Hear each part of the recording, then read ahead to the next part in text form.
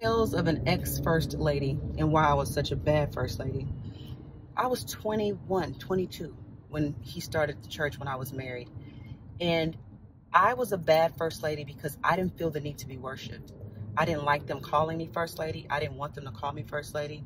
And my defense was, they just call Jesus, Jesus. And I said, y'all can call me Dorian. But the mothers of the church, they didn't like that. They didn't like me. And it was always beef between them. And I wouldn't even say between my ex-husband and I, because I was always submissive. That was just my nature. Y'all see me rough and tough on these videos and I speak my truth, but that's because I found my voice. Back then I didn't have a voice, but the only time I had a voice is when it came to standing up against religious people. Other than that, I was real quiet and shy. I'll show you one of my first lady pictures, my very first one. I'm 22, suited and booted up like that with that long dress on, suits at 21, 22 years old. They wanted me to wear big first lady hats. They would come and complain to him, my ex-husband, and say, you know, she needs to wear this and why is she wearing this? I'm 21, 22 years old. Those hats were bigger than me. I was skinny then. Those hats were bigger than I was. They wanted to have first lady in red, you know, and have all the women dressed in red, first lady day. I didn't want none of that, y'all. Like I'm saying, I'm 22 years old and that's what they wanted me to do. And so I would buck everything. I wouldn't buck him because I'm in my feminine energy. When I'm in a relationship, I'm in my feminine energy. But when it comes to my life work, it's a totally different energy. And they would say, we want to call you first lady, call you first lady. And I said, no, my name is Dorian. You're going to call me that. And I struggled with that so bad. And so I didn't accept it. I just said, you know what? If they're going to call me that, how I'm going to receive it is, that means that I'm the first lady to come clean this church. I'm the first lady to show up. I'm the first lady that's on time. And that's the only way that I could process it, because at the time I felt trapped in that marriage, and nobody's ever trapped. You make a choice and you decide, for the most part. But I thought I was trapped in that marriage, newly married. God hates divorce. Remember that one. And our first lady was just not something I wanted to be called, especially at that age. And I just did not feel the need to be worshiped or to be honored in that way just because I'm married to somebody who has a title pastor. And so they would want me to, you know, have those things that represent first ladies, sit me in the front. I would sit in the back. I was bad. I would do it on purpose too. And then one time we had evangelized and got some ladies of the night, some prostitutes, to start coming to church. It was 3 of them. And they only had certain kind of stockings. You know, you're supposed to wear pantyhose to church, but they didn't have the kind of stockings that church people have. So they would not come to church, or they would come to church in pants because they didn't have the right type of pantyhose. So a couple of Sundays would go by and they didn't show up. So I called them. I went to the back office because, you know, you have Sunday school at the top before the real church service, or discipleship class or something like that. And I would go into the office and I called them. I was like, so-and-so, where y'all been? Well, so-and-so, mother of the church, said that we can't wear pants to church and we don't have anything else. So I took off my pantyhose in that back office and I told them I don't have on no pantyhose either. So you can come. Boy, a demon manifested out of one of those mothers. And I'm not joking. Like, just, she went crazy and nuts. And I sat, and I never just sat on the front row without pantyhose. You know, you still have to have that little lap towel, whatever you call that. And I would just sit in the back.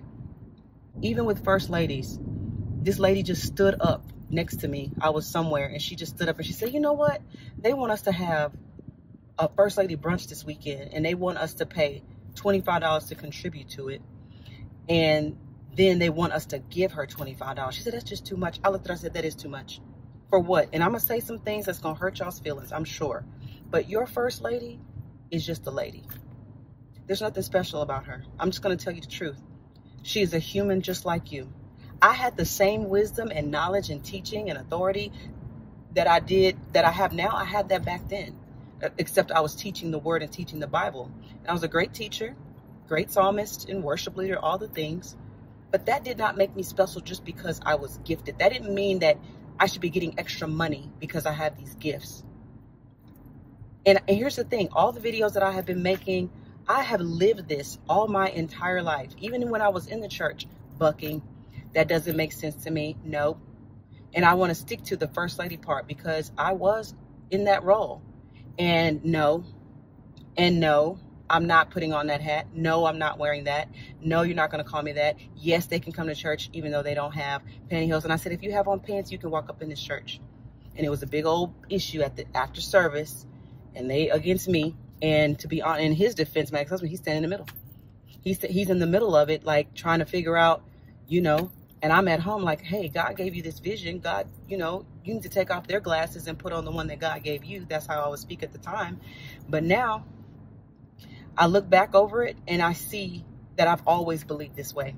I've always thought this way. This is nothing new. I know that this was off, and I'm so grateful, because every time they would say First Lady, I would cringe. I'd be like, ugh. On the inside, it just didn't feel right, because it wasn't right. Why are you calling me that? Why are you giving me that title for what? Because he chose and he said, I'm going to be a pastor. And let me tell you this, being a first lady, like there was no marriage. There's no marriage, no real union like the union that I'm in right now. Like, I'm going to tell you the truth. I was married for 7 years as a first lady. We never went on one date. I'm not joking. I'm not lying.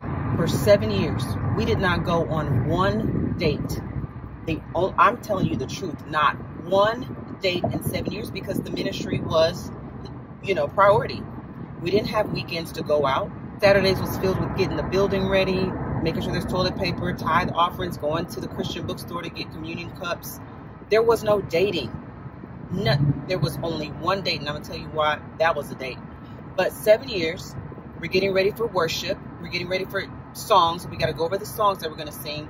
And there was some time throughout those 7 years where he had closed his church and we were under somebody else, but we were always in leadership. Every time we'd walk in the door, you know, who is she? What does she do? Who are they? And then they find out I sing or do music. Now I'm up there leading the worship. So there was no life.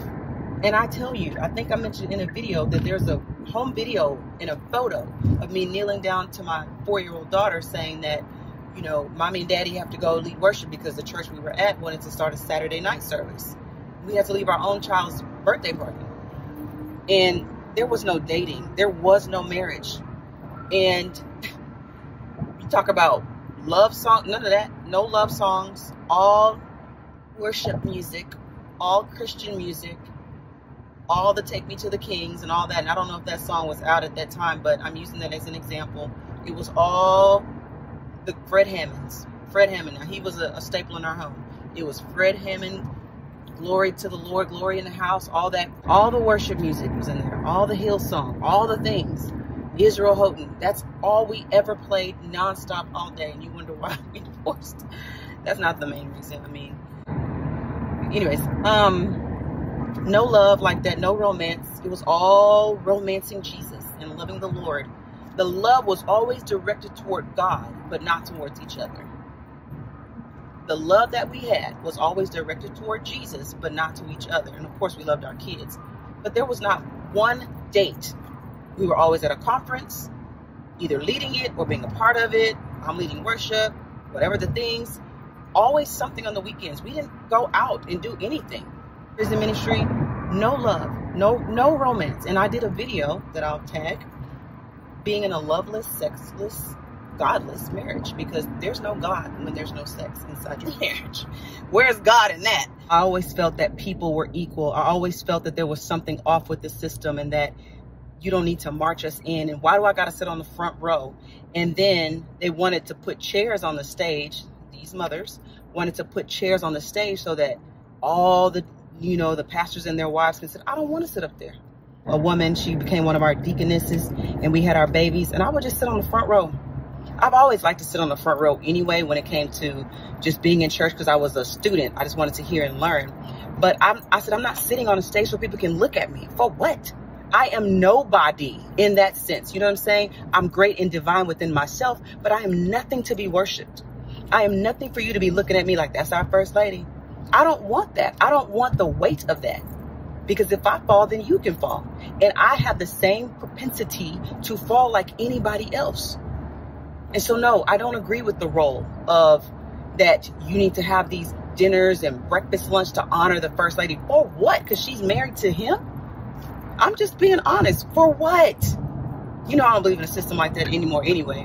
But now it's very clear to me through the videos that I'm watching, and to hear her say that, I forgot that I was actually a first lady. I know I say it all the time, but I don't reflect on my experience as much as I used to, you know, because I'm out of that. But I've been reflecting on that today, and I see that I'm still saying the same thing today.